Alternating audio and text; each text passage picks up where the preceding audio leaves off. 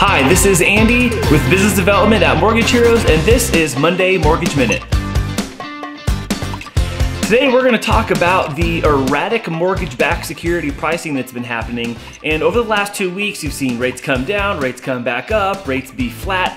And the speed of that is making people a little bit suspicious inside the market. But really what it means to you as a consumer is you just have to ask. If you are in escrow right now and it's been a couple days since you found out what your VA rate is, you need to ask your loan officer right now. And those of you who are sitting on the sidelines waiting for rates to fall, they're moving very fast, and it's an open market every single day, at least every day that the stock market's open. So it is to your benefit to be asking what the rate is in live time, or get connected with a group that has live time pricing they can share with you so you're aware of when the right time is to lock your loan.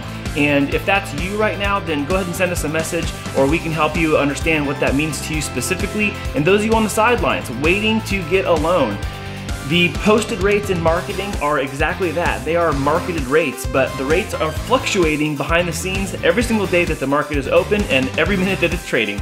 So you need to stay on top of it. That's our suggestion. And you need to be monitoring the situation closely, or being in direct communication with your loan officer who can tell you what's happening so you can make the right choice for you. Join us next week for another Monday Mortgage Minute. We'll see you then.